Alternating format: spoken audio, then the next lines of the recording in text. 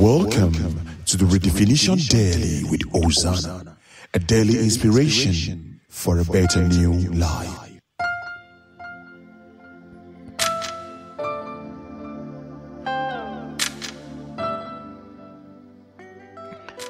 Good morning. We trust that your day is good and God is faithful. John Climacus said, and I quote, "Obedience is the burial of the will and the resurrection of humility." End of quote. One-time basketball superstar, Nigerian-born Hakeem Olajuwon said this, and I quote, "I was successful materially, but I know life is much more than worldly success. I saw all these blessings God has given me. The way to give thanks is obedience to God." End of quote. Welcome to the Redefinition Daily with Hosanna. We are beginning a new series this week, The Blessings in Obedience. As we fellowship this week, God will bless us. But in the meantime, let us listen how sweet the name of Jesus sounds. We shall be right back.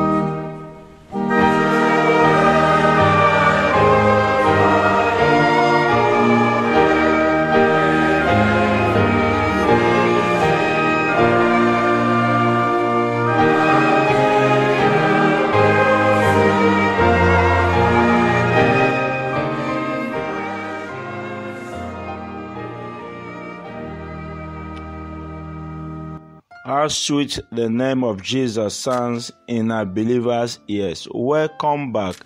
This is the Redefinition Daily with Hosanna. Let us pray.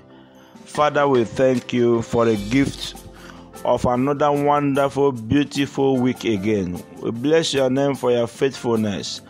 Again, this is the week that you have made, and we will rejoice and be glad in it.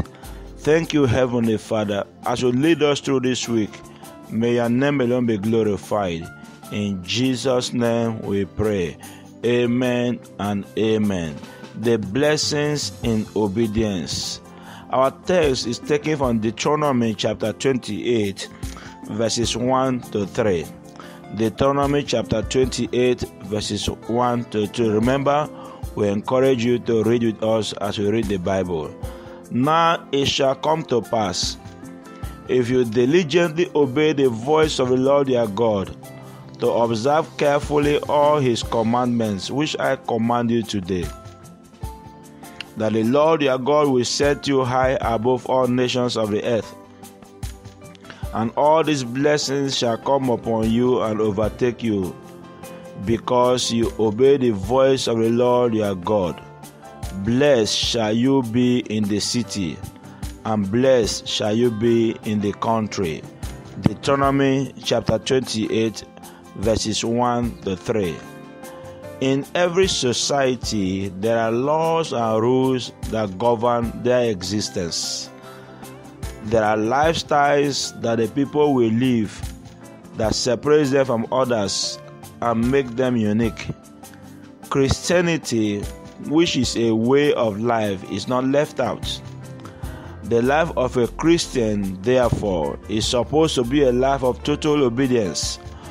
Obedience to the pattern of the Christian life, and obedience to her master and king.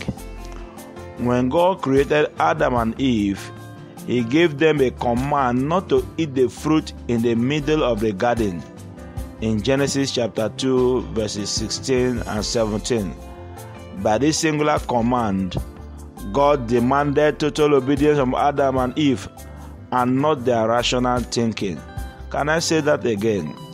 By that singular command, God demanded total obedience from Adam and Eve, and not their rational thinking. What then is obedience? The word obedience is a noun of the English adjective obedient, and it simply means doing what you are told to do. Obedience is simply doing what you are told to do. It also means willing to obey. Willing to obey. It is also the act of obeying. The act of obeying. This act and willingness have to be blind, complete, unquestionable, stupid, foolishly, and total. Our willingness to obey must be blind, complete, unquestionable, stupid in nature, foolishly, and total. That is what God demands from every Christian. The worst sin any man can and we commit every day is the sin of disobedience. Romans chapter 5 verse 19 in the Amplified Version says, "For just as by one man's disobedience, failing to hear, heedlessness, and carelessness, the many were constituted sinners, so by one man's obedience, the many will be considered righteous, made acceptable to God, and brought into right standing with him." Moses, in the entire book of Deuteronomy, took time to remind the Israelites of the judgment of God upon them, especially upon their unbelief, and the provisions, blessings of God in times of obedience. The moment we are obedient to God in all his ways, there are blessings. But if we disobey, there are great punishments. In Deuteronomy chapter 28, verse 1 to 3, where we read, the Bible says, "Now it shall come to pass, if you diligently obey the voice of the Lord your God, to observe carefully all his commandments, which I command you today, that the Lord your God will set you high above all nations of the earth, and all these blessings shall come upon you and overtake you, because you obey the voice of the Lord your God." He said, "Blessed you shall be in the city, and blessed you shall be in the country."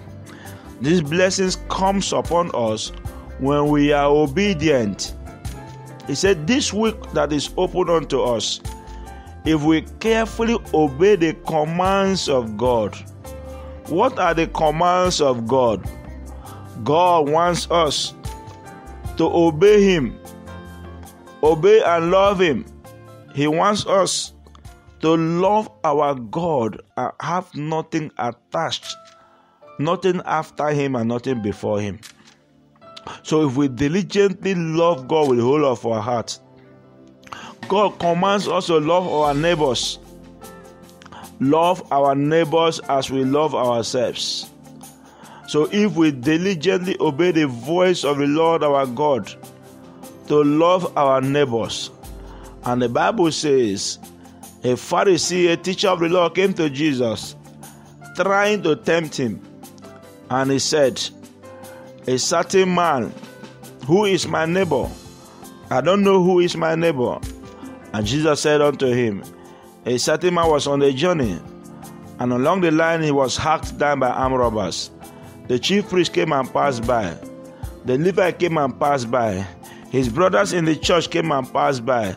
Then suddenly, a known criminal, a hardened man that never knew the road to the church, came and saw him. He took him, sent him to the hospital, paid all the bills, and deposited money for his treatment. And Jesus asked, among these ones, who is a neighbor of this very man? And they replied unto him, the one that helped him out. So we need to be our neighbor's keeper. We need to love our neighbor as we love ourselves. Don't be ignorant of the fact of who your neighbor is. Your neighbor is that man that is in need of help deliberately, desperately, and you are aware of. You can help out. You can reach out to him. You can be a blessing to him. Your neighbor is that family you know very well, that every day they are in tears and you can help out. Reach out to them. These are the commands of God. And when we obey them, when we hearken unto them, it says we shall be blessed. Say our God will set us above all the nations of the earth, and the blessings shall be our portion. This week there is blessing in obedience. I encourage you, as you go out this week, reach out to somebody. Help a friend in need. Help a brother in need. And the blessings of the Lord shall come upon you. There is blessing in obedience. Let us pray. Father, we bless you. We appreciate you for your word again. We glorify your name, for there is none like you, none to be compared with you. You have commanded that our week shall be blessed. Oh, we stand on your promises, because you are not a man that you should lie. You've never lied before. We know our going out and our coming in this week shall be blessed. Therefore, Heavenly Father, we pray, help us. Give us a heart of obedience. May we be obedient to your command. May we hear you when you speak. May we hear when you speak to our inner hearts. Lord, we pray that this week your grace will be sufficient for us to be obedient to you. In the name of Jesus. And in our obedience, Lord, we shall eat the fruit of the land. You say we shall be blessed when we go out. We shall be blessed when we come in. You say we shall receive blessings in the land, in the city, in the country. Lord, I pray, as we go out this week in obedience, as we listen to your word, bless us. Bless us in the city. Bless us in the land. Bless us in the valley. Bless us in the mountain. Bless us in our working places. I pray as many that goes are looking for something this week, they will receive it positively.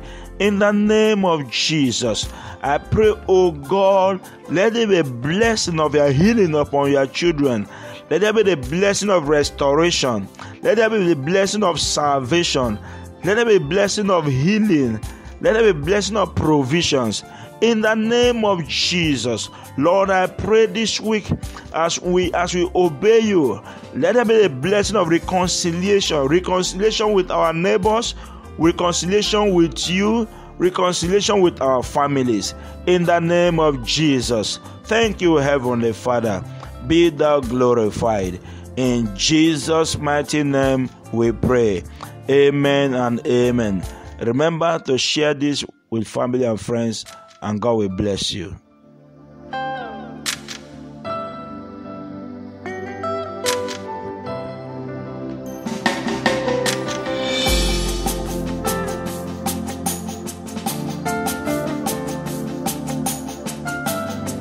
Thank you for listening. We believe you are blessed by this broadcast. Join us every day